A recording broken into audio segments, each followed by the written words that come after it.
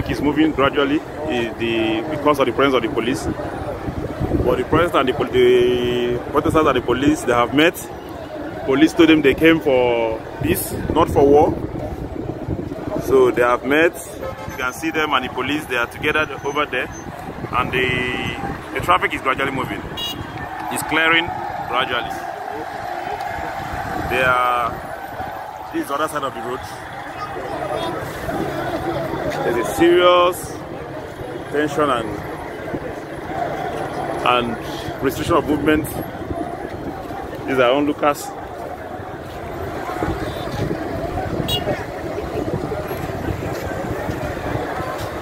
I think the police is mediating and pleading with them to leave, but the adamant, they say they're not going anywhere